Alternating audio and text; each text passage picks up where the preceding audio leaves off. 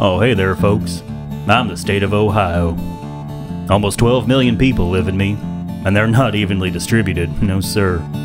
Most of my population lives near my top and my tail.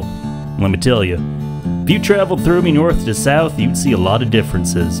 Differences in culture, speech patterns, ways of life, Democrats and Republicans, urban, rural, suburban, loyal to Lake Erie or the Ohio River. Got me to thinking, why not divvy me up? Sure, break Northern Ohio away from the rest of the state. Who knows, might make things simpler.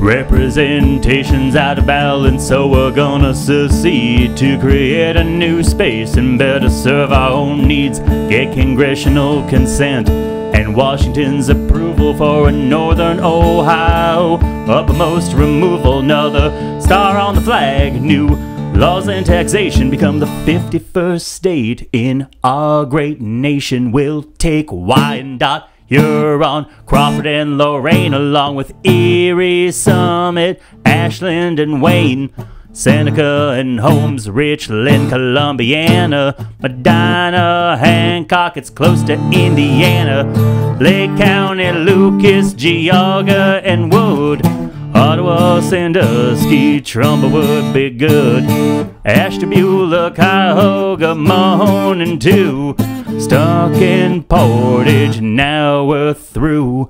Now don't worry, we won't do it really, it's a rhetorical construct and it might sound silly, but we're gonna figure out what makes North Ohio move, what needs fixing, how we can improve, and at the end of it all, take stock in what we see, just trying to become the best state that we can be.